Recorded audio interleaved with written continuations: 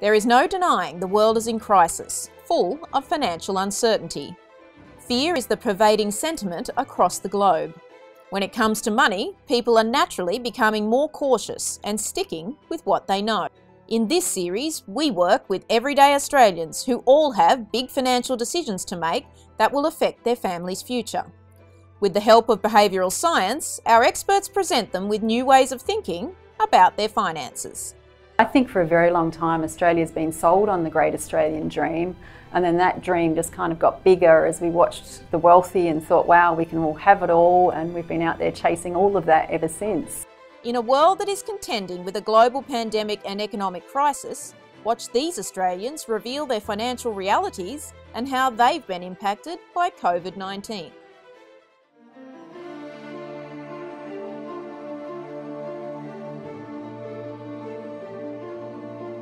Today, we meet Greg and Kate, who have a portfolio of direct Australian shares and own their own property.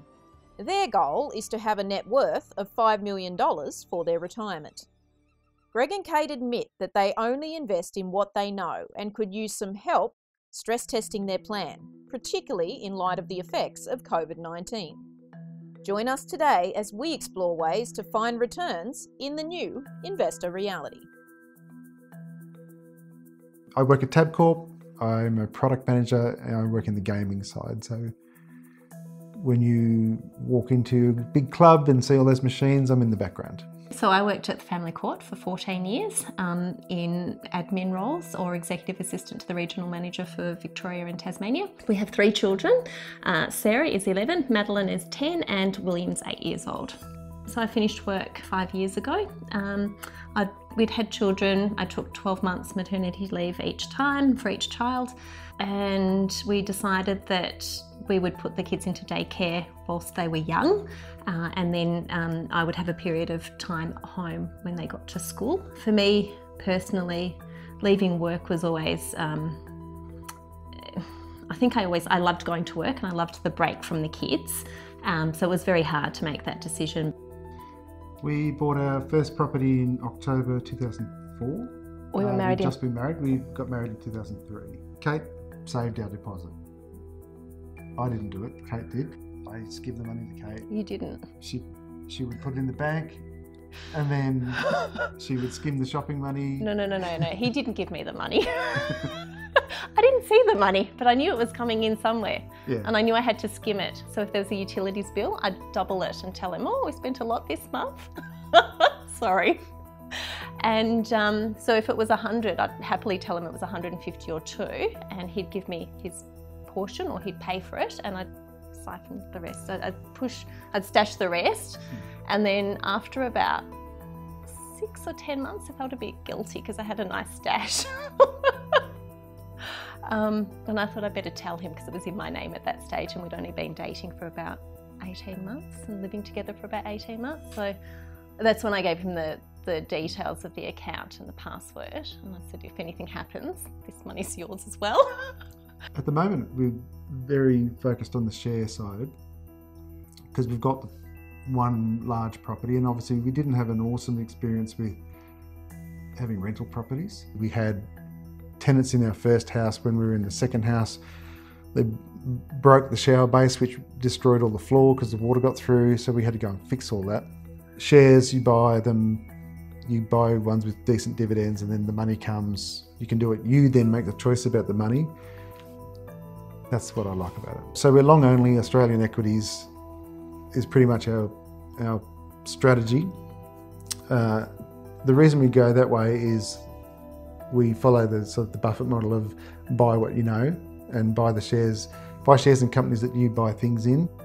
I think also we want to diversify what we've got. So whilst we both have our own super, I think when I get back to work, we'll probably increase. We've been living off the one wage and my dividends for a number of years now. So I think we'll continue to do that where possible. We definitely want to leave our children something. So at this point we have a property, we have superannuation, and we have a share portfolio.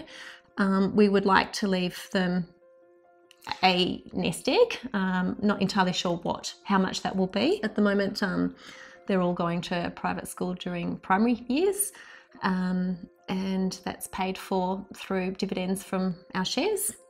So that's been a nice arrangement for us. Going forward with Sarah going into secondary school next year, that's going to be fine for the next few years, but there will be a double up of 2 years where we have 3 in private school, so it's planning for that at this stage, and our dividends won't cover for 3 kids in private schools in Melbourne, so it will definitely be my income at that point. So my non-core investments. I have art, I have whiskey, champagne, gold. You had banknotes for a long time. Olympic stuff. I'm all over the place. And why am I all over the place? Because I do slicing research. I find a little niche and I do heavy research on it, and then I look for the opportunity. I sometimes park that, come back to it later. But what I think I am actually pretty good at is spotting the trend.